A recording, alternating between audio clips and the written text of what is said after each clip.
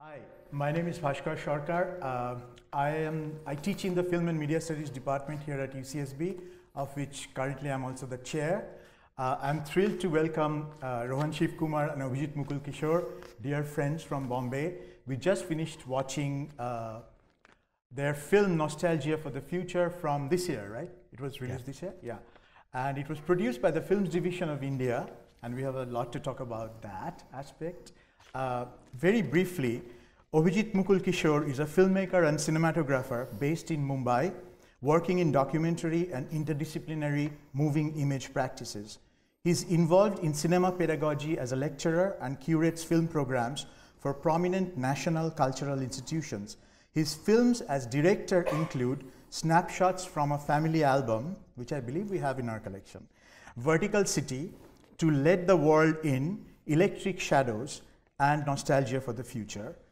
And as cinematographer, some of the most intriguing documentaries to come out of India in recent years, Kumar Talkies, Kali Salwar, John and Jane, Bidesiya in Bombay, I Am a Micro, and An Old Dog's Diary, and 7 Islands and a Metro, which many of you will remember we screened exactly a year ago in Pollock Theatre.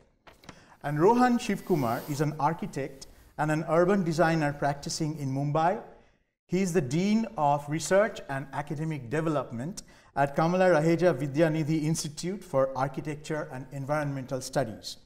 His work spans architectural and interior design to urban research and consultancy on issues concerning housing, public space, and sanitation. He is interested in exploring the many ways of reading and representing the city, and is co-editor of a magisterial publication on the research and art collaboration Project Cinema City, which really explores the intersection between Bombay the cinema and Bombay the city. He also curates film programs and writes for Anarchitect, which is a blog on cinema and urban issues. He's now working on a book discussing approaches to the design of homes among Indian architectural practices. So, first question, why nostalgia for the future? And of course, by that, I'm not asking you why not nostalgia for the past. But I also noticed that the Hindi title translates directly as waiting for the future. So if you could speak a bit about that.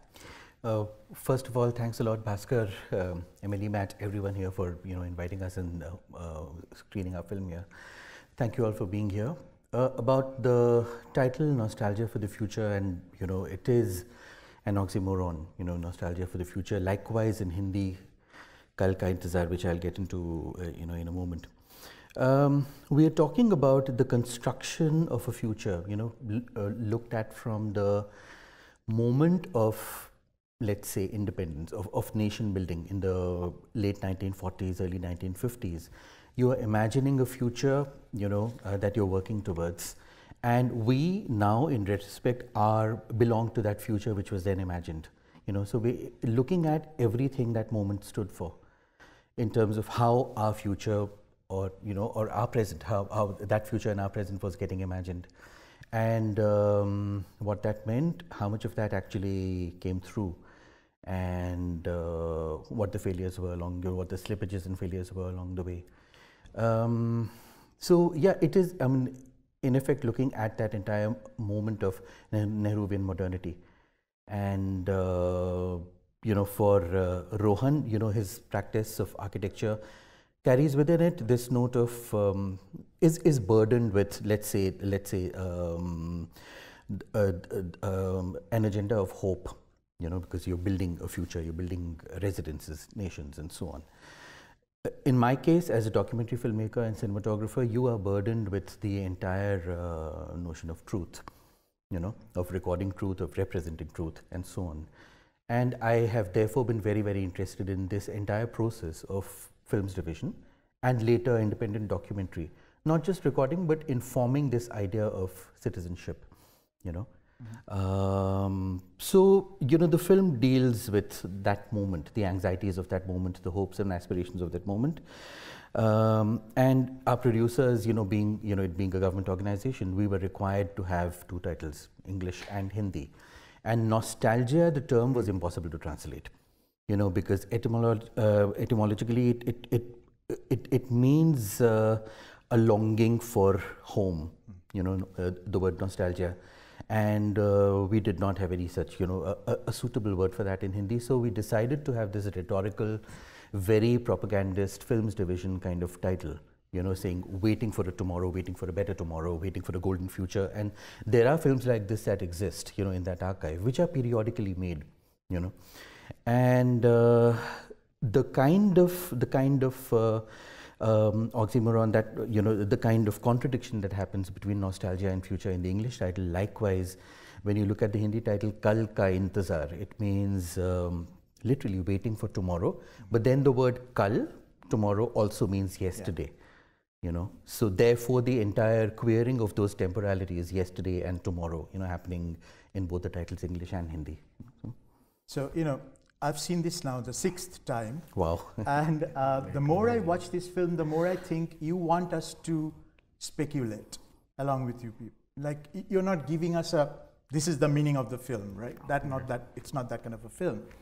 And in that spirit, I was thinking, waiting for tomorrow, but that tomorrow, it's a tomorrow that will never arrive. Yeah. Because the developmentalist paradigm promises a tomorrow that is always, in the future. It always remains virtual, Absolutely. Right? So it's an aspirational horizon more than anything else. But I was also thinking maybe another way to think of this would be all the futures that were perhaps possible once, but that were never materialized. So all the lost possibilities. And here, a minute ago you mentioned the term Nehruvian modernity. Now that makes a lot of sense for us, but if you could unpack that for the audience a bit. Yeah. And to think about like what are the possibilities that may not have transpired. Yeah. Sure. This is kind of, the film actually emerged out of like a serious anxiety concerning the professions, at least for me as an architect, as well as being a middle class male within kind of an urban India, right? And there was a certain way in which we seem to have benefited from the project of modernity, education, freedom, whatever. There's a certain kind of benefit that we as a class or we as a profession seem to have reaped the benefits of a certain imagined future. From when we had independence, there was this idea of constructing a democratic nation where we would all be free and and the works. It seemed as if today within the architecture profession, that very idea of hope that is so deeply embedded within the profession seems to have been relinquished. That it doesn't seem like we want to build for hope anymore. It seems as we build perpetually kind of catering to the latest style or fashion or the economic sort of stuff that's happening. And it seemed to me that there was a certain kind of hope that that was lost at that point. And all those, like you said, all those possible futures that we could have been, that there was a sort of dotted line of a possible citizen that we were supposed to inhabit. And there was a kind of, let's say, utopianism to that. It seemed as if with the failure of that big modernist project in the way that these large dams were made or large ecological systems were completely destroyed, it seemed as if we gave up the project of modernity in its entirety, right? So for me, the anxiety was that a certain kind of longing for that modern moment and the value systems that it represented for, because we all in many ways inhabited that and actually products of that, and also let's say the acknowledgement of the fact that so much of that was so incredibly violent in nature. So you're right when you say that the film that has no answers. The film is actually is about the confusion of the current, let's say, profession in my case, and in his case, filmmaker. We'll come back to this a little later again, probably, but I wanted to start by asking about, when the title of the film comes on, we are on blueprints and then architectural models, right? So it seems to me that one of the ways in which the film slowly, I will use the word devolves, but in a particular way, right? Into more and more, digressions. And when you start with the palace section and then even the Le Corbusier, things are much more, the narration is still more integrated or coherent.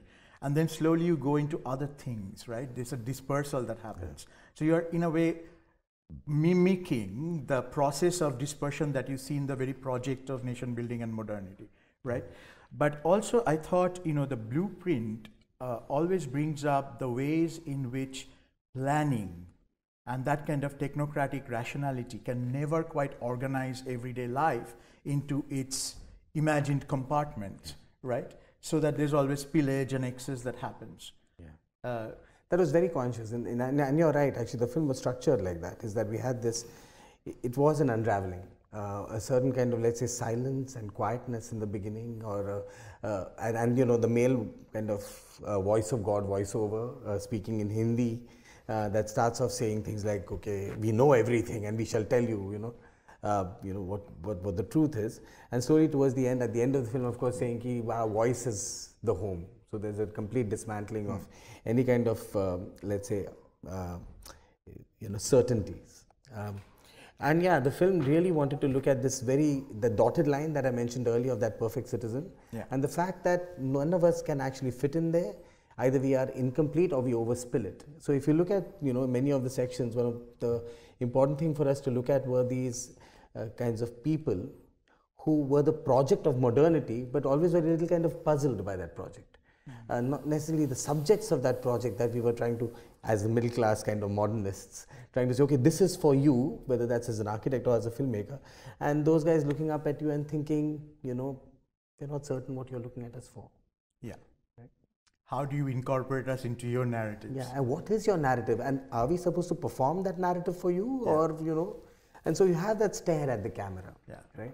From the beginning of the film, and of course, right towards the end, you have that stare to the camera of what can be called the subaltern subject of the project of modernity, who we claimed was the subject that we wanted to, in that sense, uplift, whether that's the state or whether that's the, in Mukul's case, the documentary filmmaker, but never really kind of being able to kind of really transcend that boundary, that lens or that gaze boundary. So that's very much what was. I mean, there's so many places that if you see in the film, you watch that overspilling happen. I don't know whether you remember that scene where you had in Delhi, you had this man sitting on a bench, park bench, with his leg folded, and he's talking to somebody.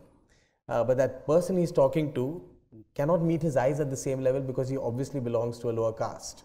So he's sitting on the ground, hunched over, and he's having a conversation, although there's an empty bench right behind him. You see? So it seems as if so we tried to kind of in many ways look at these sorts of things as that begin and of course towards the end overspill the film itself. Some basic, questions. Yeah. Choice of the buildings. Why these buildings? Okay, that's again mine. So the buildings, we started off with 3 in the beginning. The first one was very certain that we wanted to place the project of modernity not at the moment of independence. And we really wanted to look at the idea of the performed modernity. The idea of the costume was an important part of the conception of the film, that to become something, you wear something to become it. That was one sort of moment. And we really felt that the sort of Maharajas were an important sort of moment in that, because they performed the modernity for their colonial masters very often by the homes that they got designed for themselves and entertained their British masters in. So we had this idea of using a palace in Gwalior called the Jai Vilas Palace, which is this neoclassical huge thing, has a train that carries cigars and wine on the dining table. It has the works. It was kind of amusing. But it was too expensive for us to shoot there, that is one. And secondly, we found this other palace, which is Lakshmi Vilas Palace, which is actually far more interesting for us because it has 2 other stories or 3 other stories that are related to it. One, of course, being the story of Raja Ravi Verma, one of the first modern painters of India. And we kind of digress into that very quickly. And more importantly, the Maharaja sponsored the education of Dr. Ambedkar. And for those who you don't know, Dr. Ambedkar was a Dalit or a lower caste, or outside caste, untouchable. who was educated by this Maharaja in Columbia University in the US. And then when he came back to India, he then became he was the architect of the Indian Constitution. So it was a really important story. And like you might have seen within the film, he always wore blue suits. I mean, he wore suits actually in public because he wanted to, through his body, distance himself from the past, from the caste that he was assigned. He builds his house also very similarly. Actually, he builds his house like this Western style house. So that was, which is why we chose Lakshmi Vilas. I won't digress too much into it. The second home had to be a Corbusier home because he was so important for Nehru in the way that that particular sort of brutal modern kind of natural man was imagined as the future man of who was going to be the Indian citizen. And he did build the Shodhan Villa and one more home in Ahmedabad. So that was the second home.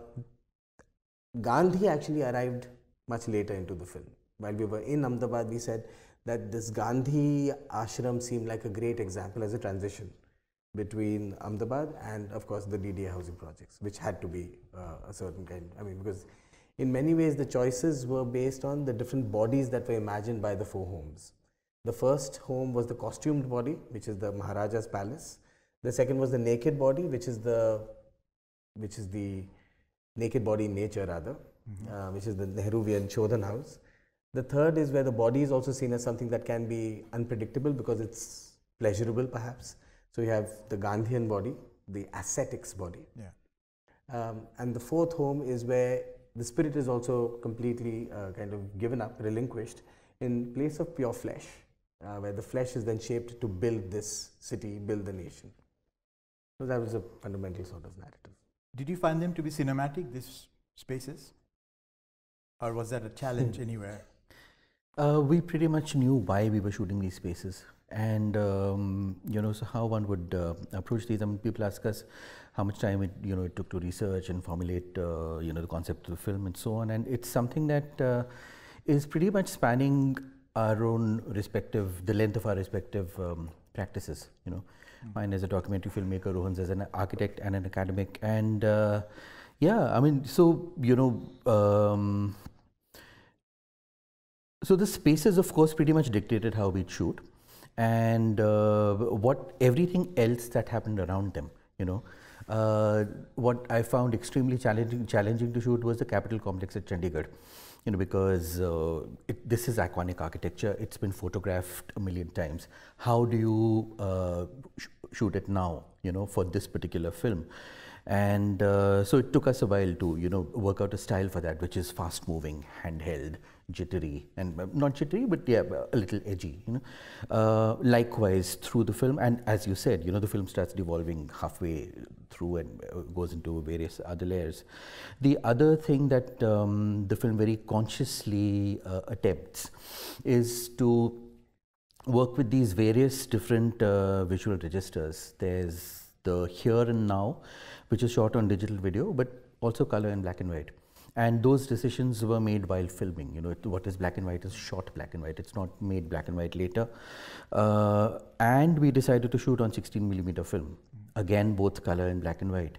Not because filmmakers think that celluloid film is superior to video, but because it carries this register of memory. It carries this register of remembering how these images might have been made if these films were made at the time of those buildings being made, lived in, and so on. So let's say our brief to me, the cinematographer, was while shooting 16mm was to maybe shoot these as home movies that were never made.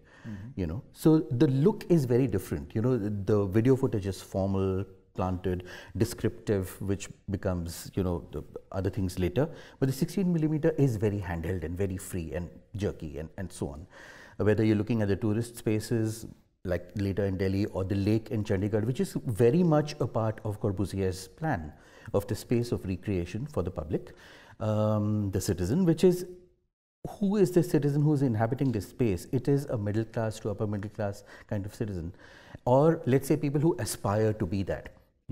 So we shot there on a winter evening, color, and then that entire the what's called the sector 17 market in Chandigarh, again designed by Corbusier, where that boy is blowing bubbles. So somebody else remarked once that oh, you first see him blowing these bubbles and you think, oh, it's cute, nostalgia, little boy blowing bubbles, but later you realize he's selling those bubbles. He's not merely there for that particular purpose. So yeah, what was to be shot on video, what was to be shot on film is something that we decided pretty much on the spot, responding to it.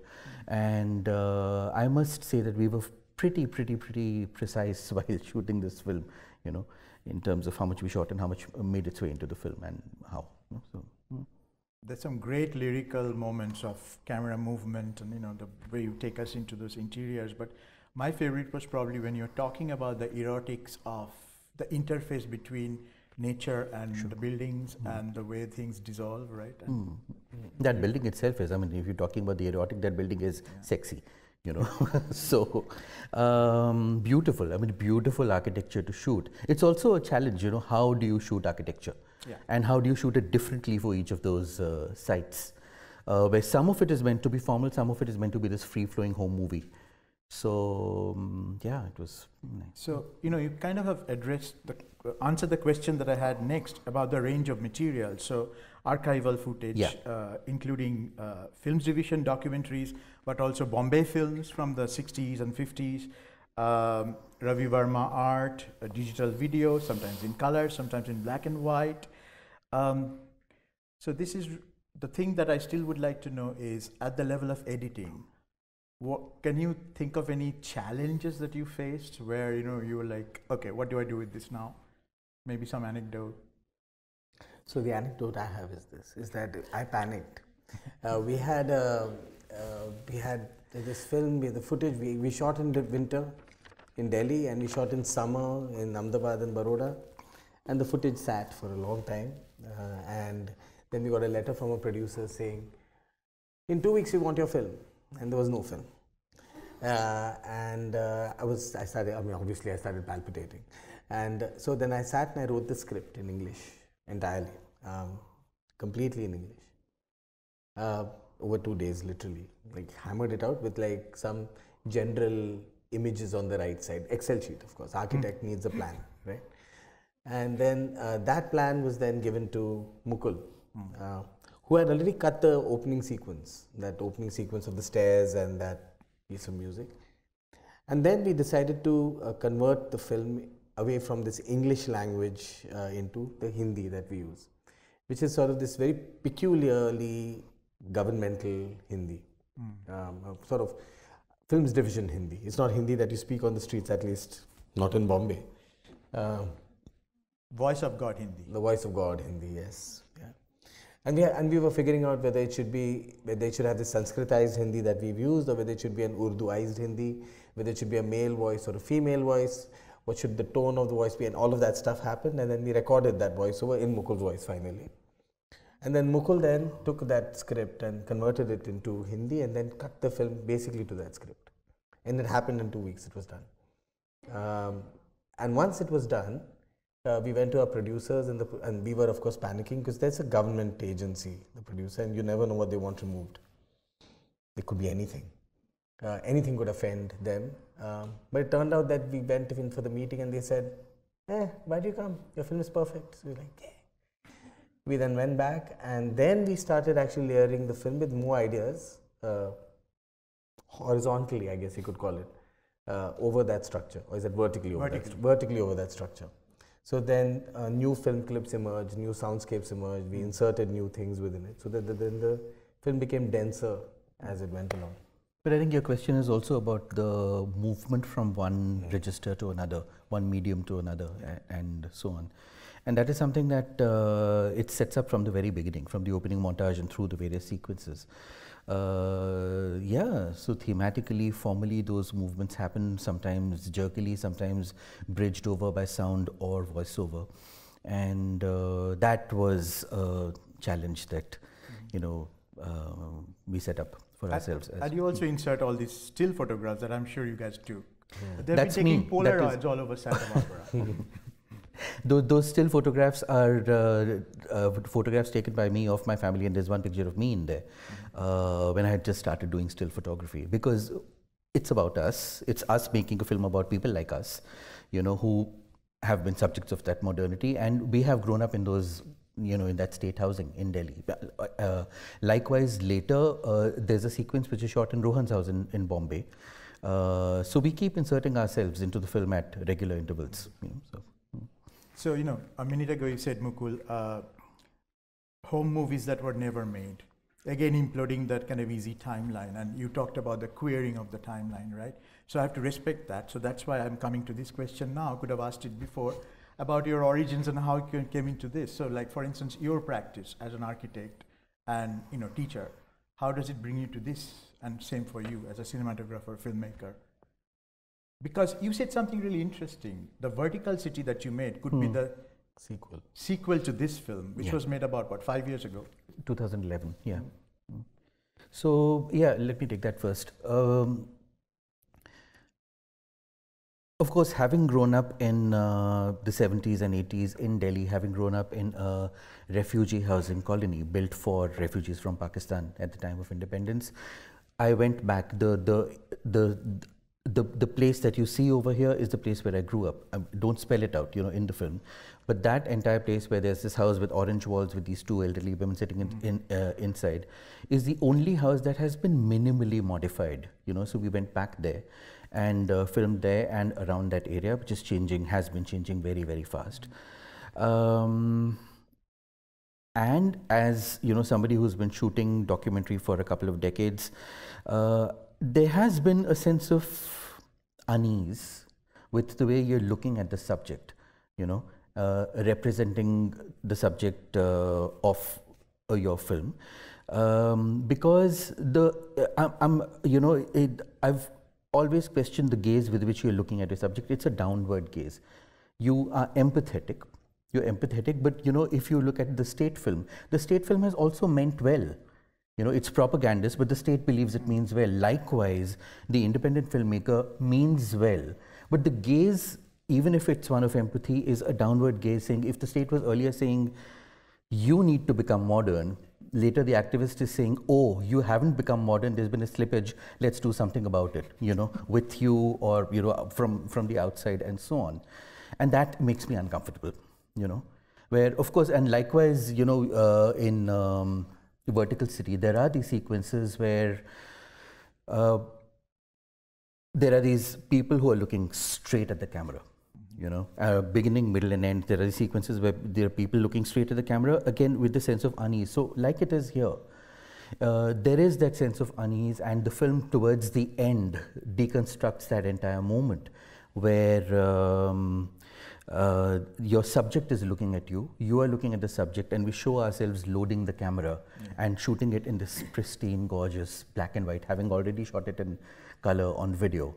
And yeah, the film could have ended with that. Let's say many documentaries might have ended with that moment of these children looking at the camera, hopefully / helplessly, and it might have ended, you know, the film might have ended there, but we couldn't do that. You know, we said, no, that is the position that we want to critique. And therefore, after that, what would be called this pristine black and white, you have this oversaturated, grainy, dark video of these women practicing drumming under a bridge in the city, you know, claiming space that's not meant for them, you know, occupying a space that's really not meant for them. So yeah, I mean, you're reflecting on and critiquing your own practice and positions, which you've held all your life. Yeah, I've been particularly impatient with architectural discourse over the past few years, because there seems to be a sort of romanticization of what can be called jugaad, right? And what that very often does is that it actually comes, it acts as if the architect has no value system, or rather should not have any, because any value, not just the architect, anybody should not have any value system at all. And what we have instead is the sort of romanticization of practices that you find in the city without any critique. Can I? Yes, so sorry. jugaad, if you don't know, is a word that has become huge now for referring to all kinds of practices that, you know, people who don't have the means somehow make do. They cobble together, they make do, right? So jugaad means putting together. Jugaad also comes from the same, etymologically it shares the same root as technology. So it's know-how, but know-how that's often piratical, right? Copy, salvaging, cobbling together. So that's the idea of jugaad. But now it's touted even by the Harvard Business Review as a kind of bottom-up form of capitalism and enterprise. Yeah. So, and of course, I mean, in that sense, there are reasons why jugaad exists, because there are ways in which communities are managing to, let's say, get resources in situations where the state has just been, you know, unable to kind of provide those, let's say, infrastructures. But what the state has started doing is that it has started saying, that's fine, we can't do it anyway, therefore we won't. So then the state absorbs or takes, you know, doesn't take the responsibility for the provision of services or infrastructure, thinking that they're going to do it anyway. So then the question then begins is then what is the role of the architect? Whether we like it or not, architects have the burden of, like Mukul said earlier, of hoping or trying to make betterness in some way. And it has to come with some sort of value system. You can't simply, you know, throw his hands up and say, you don't care. So that has been one of the irritants for me. And it comes from a similar sort of question concerning what is the role of architectural practice? What are the value systems that it begins to call its own? And how then does it begin to intervene in some way? You know? And those are not easy answers, but those are questions that we felt that, at least I felt at that point, that I needed to kind of start really dealing with. The collaboration now. How was that? What were the challenges? What were the most exciting moments of, like, you know, trying to translate your own concerns in terms of the others? And you notice I'm smiling. So, yeah, it's not the first time we're working together. You know, we worked together on the project Cinema City earlier. Vertical City is all of, you know, Rohan's work with the design cell in his college. They're in the film talking about it. You don't see them on screen, but you hear their voices, and they pretty much give the, yeah, I mean, they make the film. Yeah, so in this case, of course, the script and much of the concept for the film comes from Rohan. And we go and shoot, and I think we pretty much respected each other's space, you know, in that case. And yeah, so I mean, if I were to joke about it, I'd say he could bully me about the architecture and I could bully him about the film. And so on said, no, this is how it's going to be, and so on. So, no, we had sort of disagreements, of course. I still have pieces that I think, nahi, ye na, you know, and he probably does too. One of the biggest disagreements we had, and I'm going to use an example where I won, is the Dilip Kumar sequence, the sequence from Amar, that film where this guy comes on a horse and falls off, and it's from a 1953 film, and Dilip Kumar, who is the lawyer. And, you know, Ambedkar is a lawyer, Gandhi was a lawyer, Nehru was a lawyer, and this lawyer comes riding a white horse, literally, into the village as the savior, falls off because this dupatta covers his face, meets this woman is, you know, extraordinary. She's fascinated by him, he's fascinated by her, and, you know, she looks up to him as a sort of savior, and he looks down to her as that subject that he's going to improve. One night when it's raining and she's being chased by the local goon, she runs into the arms of the modern man, not just the arms, the home of the modern man, to be saved. And what happens, of course, is what you see is that he doesn't know what to do once that thing that is supposed to be outside his home, which he can keep at a distance, enters. So he rapes her.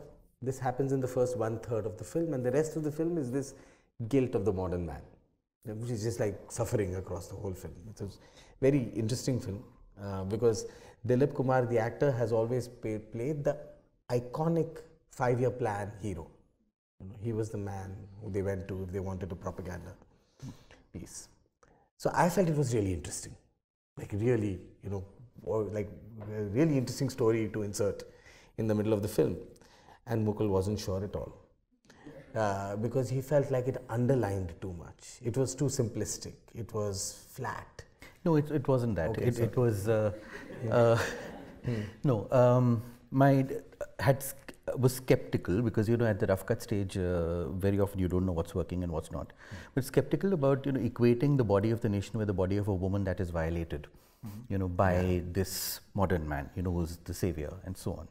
And all the readings that might have, and it took a while for that to settle in, and we said, okay, fine, you know, this needs to be here. Otherwise, it's maybe a little too easy. It definitely adds that very, very important note of critique. It becomes and a little edge. edgy also. Yeah, and suddenly edge to it that. becomes like, what in the world was that? You know, that's So I mean, you know, Amar, I was just telling Mukul, is my favorite film, Bombay film from the 50s.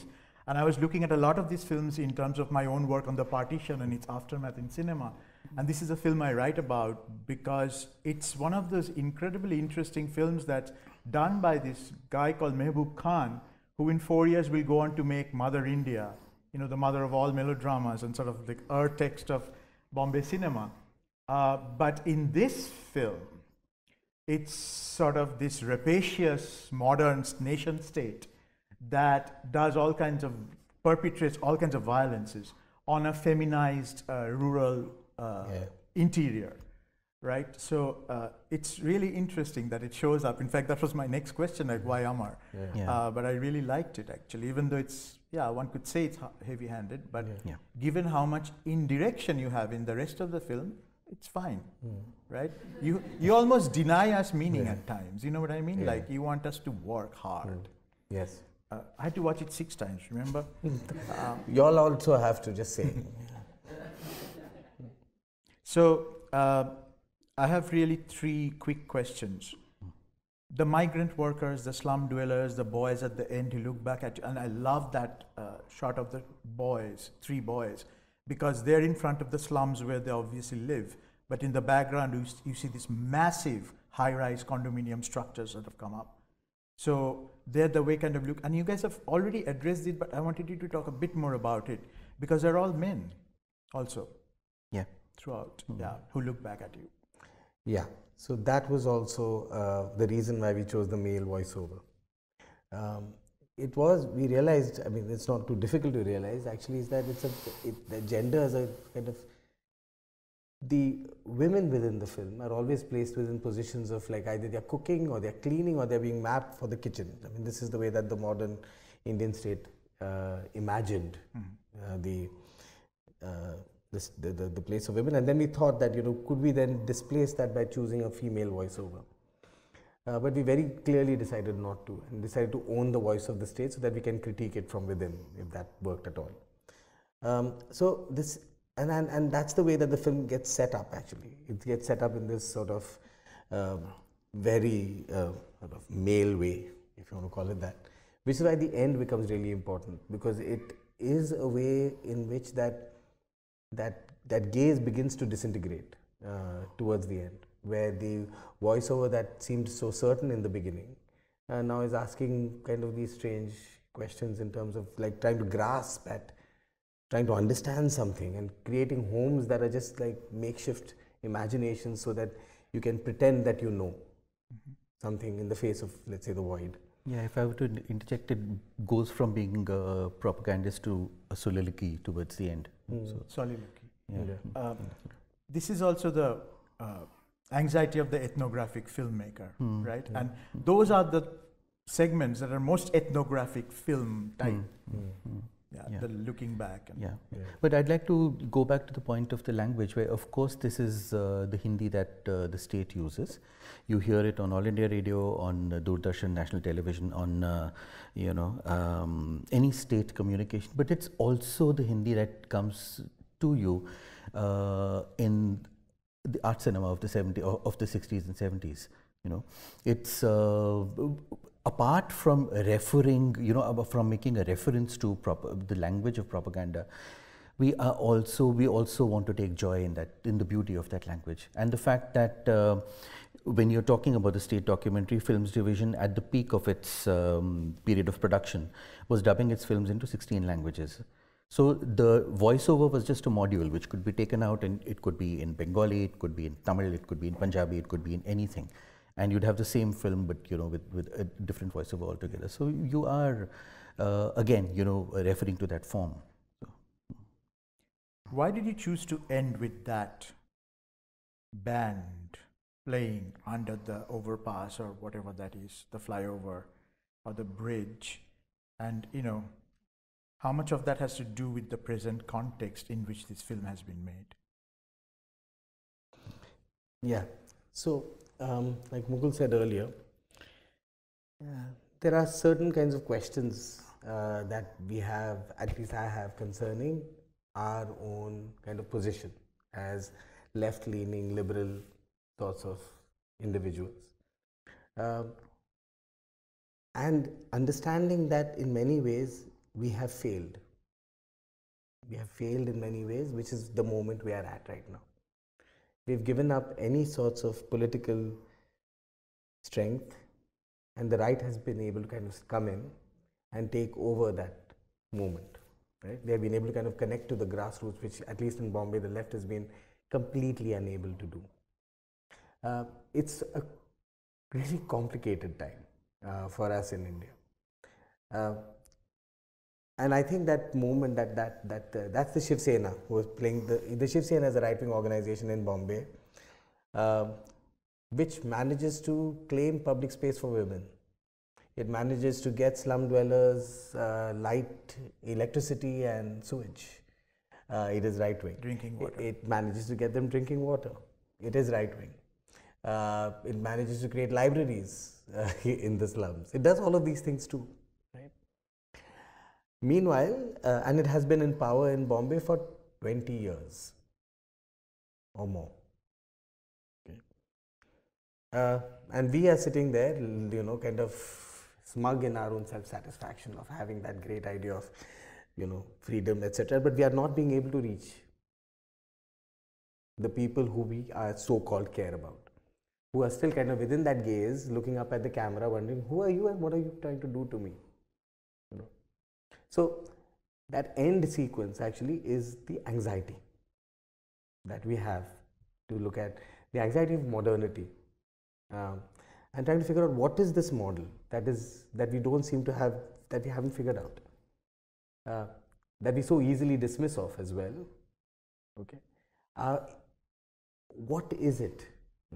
There's some things that are so distasteful, and yet they manage to do something that we have not managed to do. And that is really what the question is, because the way that leads up, you have that end, which is this home in the middle of nothingness in Gurgaon, that landscape of absolute dystopia, high-rise buildings with just desolation in between. Then you have Mukul shooting that desolation in that sort of gorgeous, evening light, yellow, pink, very aestheticized. And then we push that aestheticization even a little bit further by shooting that aestheticization on film and showing Mukul make that image. Was self-critic, of course, but and then watching them and watching that, thinking, okay, now is this hopelessness? But we watch that there are other modes through which modernity is being claimed. Yeah. And modernity, and it's a modernity. It's a modernity of those women, banging the drums in abandon below a flyover is a modernity too. But we don't seem to have the tools to be able to grasp or understand that, or even begin to engage with that. Before today, these two filmmakers were telling me how someone complimented them somewhere before this, saying that they were very erudite and articulate filmmakers, and what a pleasure it is to meet them. So I won't say that. Thank you. But thank you. Thank you. Thanks a lot. Thank you very much. Thank you.